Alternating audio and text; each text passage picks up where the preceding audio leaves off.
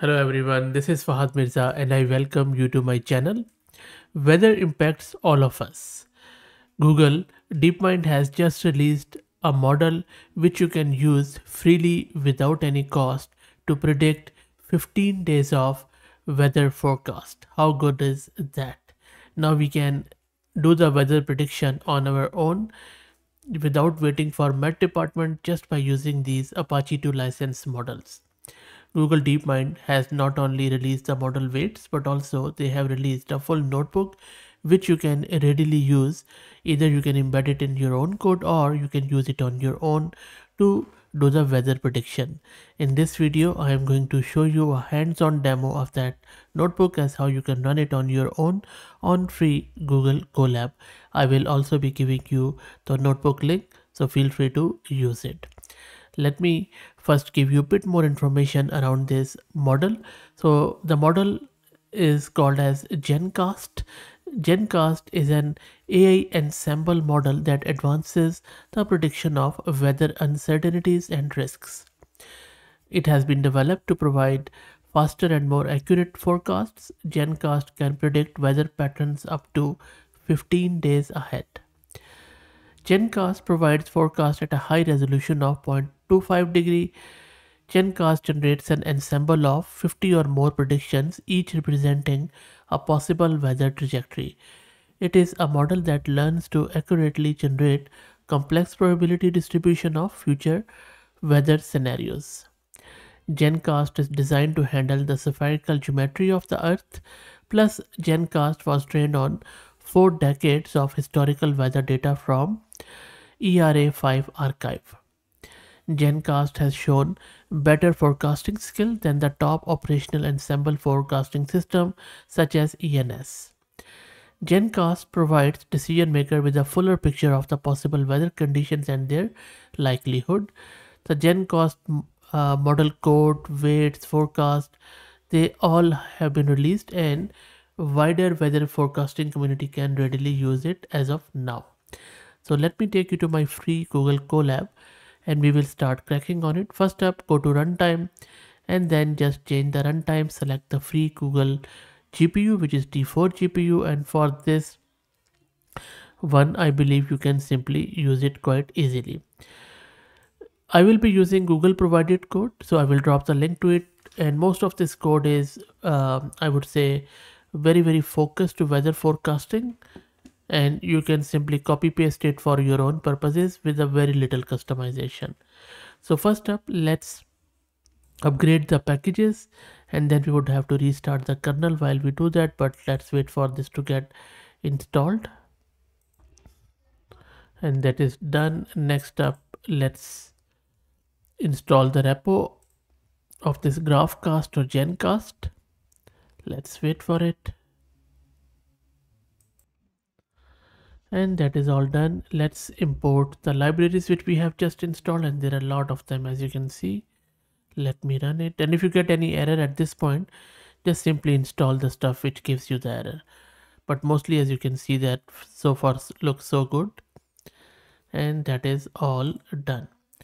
Now in the next step we need to define some of the plotting functions, and mostly these are the matplotlib, very standard plotting functions. If I just quickly take you up, so you see we have some select function, we have some scaling functions, plotting the data, and then it is using some of the coordinates or timing and that sort of stuff. And in this one we have just defined these functions which we will be using soon. Now for this one it uses Google Cloud Bucket.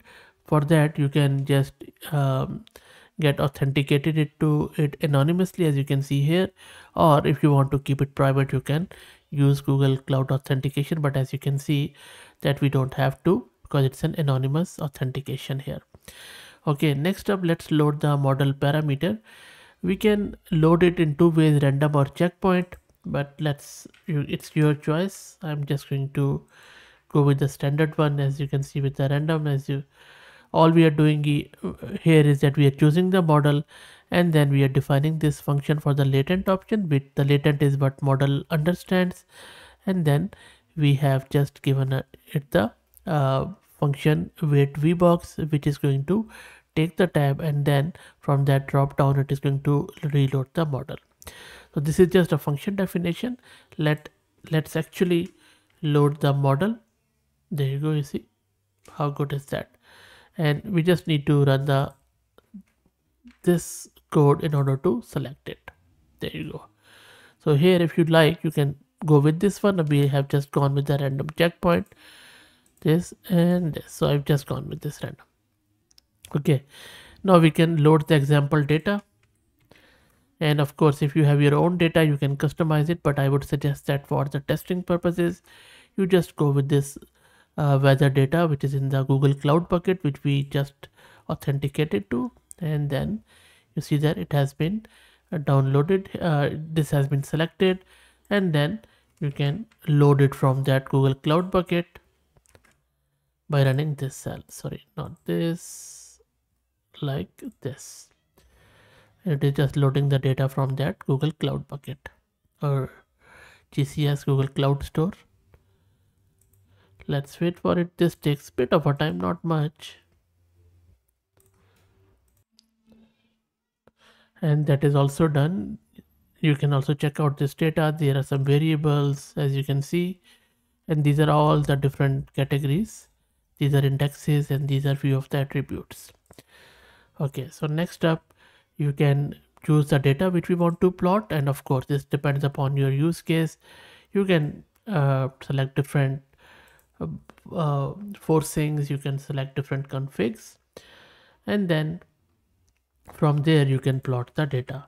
And for plotting, all you need to do is to just run this code, which is primarily, it's a very standard plotting code, which is using that plot data function. And there you go. This is our weather forecast. How good that looks. Amazing stuff. So you see, within few minutes, by using this free model, we were able to generate our weather forecasting. And this is simply was not possible before. And because this is an ensemble model, so its forecast expresses uncertainty by making multiple predictions that represent different possible scenarios. For example, if most predictions show a cyclone hitting the same area, uncertainty is low, but if they predict different locations, uncertainty is higher. Gencast strikes the right balance, avoiding both overstating or understating its confidence in its forecast. And it takes a single Google Cloud TPU just 8 minutes to produce one 15-day forecast in Gencast Ensemble. So this is really, I think, a big deal. And if you're looking to generate a forecast based on your own data for your own location, all you need to do is to just change the coordinates here, and you should be able to good to go, because I have just used the sample data. You can use your own data also. It's very easy to fine tune or train this model, and I will drop the link to its repo so that you can also check it out. So all in all, I would say really good stuff by Google DeepMind yet again. I will drop the link to it in video's description. If you like the content, please consider subscribing to the channel. If you are already subscribed, please share it among your network, as it helps a lot. Thank you for watching.